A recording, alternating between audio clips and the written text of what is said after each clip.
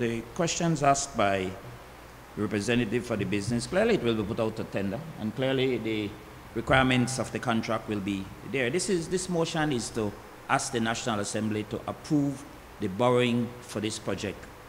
The Honorable Senator from the opposition raised a number of questions, but clearly the benefits of a project like this, I think in a way are self-evident. In fact, I did hear during the debate of the House that the leader of the opposition said that in fact this was a concept of theirs back then, and this is being executed now by this government. The point is that infrastructure, there is no doubt, helps to move the nation, and it can be argued what is a priority and what is not a priority.